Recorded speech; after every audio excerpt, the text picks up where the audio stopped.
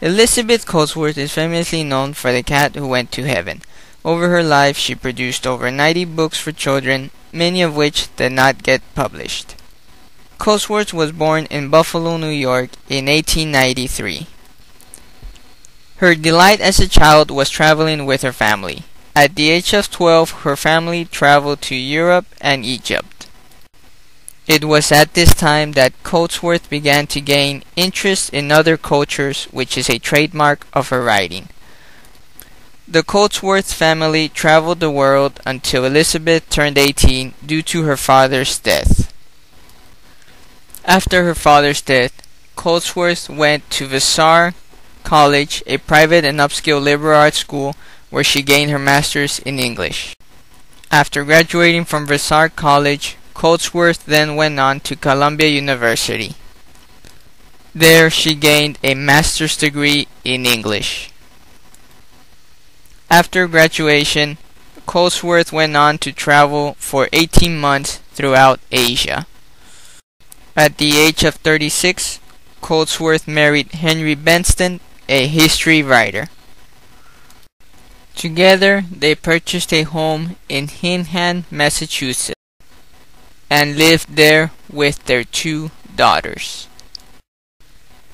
Sadly, Benston died in 1968. Coatsworth lived alone with frequent visits from her family and her friends. In her last publication in 1976, Personal Geography, almost an autobiography, Coatsworth tells the world of her last days.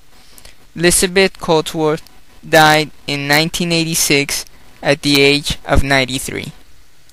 From the very beginning of her writing career, Coatsworth's stories are about life and traveling. The Sally series, which was written between 1935 and 1946, consists of 5 books which intertwine to be read as one very long book. The first of the Sally series, Away Goes Sally, introduces the reader to the character of Sally. Set in the 19th century, the story is about a family of 3 sisters and 2 brothers who are raising an orphan niece, Sally. Uncle Joseph, the head of the family, works as a loggerhead. One day, he is told by his boss that he no longer has a job. After telling his family that he is now unemployed, Uncle Joseph moves his family to their farm in Maine. The second installment of the Sally series is The Bushel Farm. Making herself at home, Sally recalls the many adventures she and her family had along the way. Winter has arrived and a terrible snowstorm has hit the farm. Caught outside in the storm, Uncle Joseph is in trouble. Thankfully, Sally is able to come to his rescue and take him back home. Besides saving her Uncle Joseph, Sally also rescues a stray cat whom she later adopts. In 1931, Coatsworth's most famous book, The Cat Who Went to Heaven, was awarded the John Newbery Medal.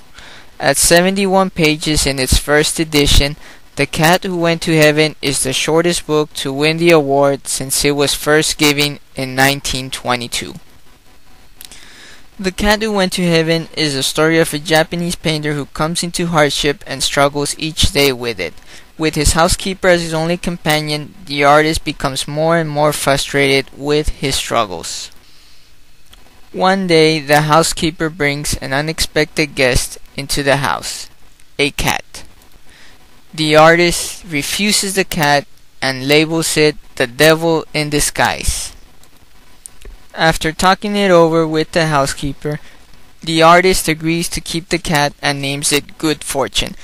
True to his name, good fortune brings just that to the artist. A priest asked the artist to paint a picture of Buddha to hang in the village temple. Good fortune was there whenever the artist would work on the painting. Because the artist felt sad that a cat was not included in the painting, he drew one anyway, even though he knew it would be rejected because cats are evil in Buddhist culture. After presenting the painting to the priest, it is not granted permission to be displayed in the temple. Though saddened by the rejection of the painting, the artist's heart is heavy with the joy and the love he gained from painting the painting along with good fortune and his housekeeper. When Buddha saw the rejected painting, he approved of it and hung it in his temple, though it was altered. Cat had been painted, there was only white silk, but Buddha, whom the artist painting, is now reaching out, and beneath his hand is a tiny cat. With the exception of her Newbery Award winner, all of Elizabeth Coatsworth's books are now out of print.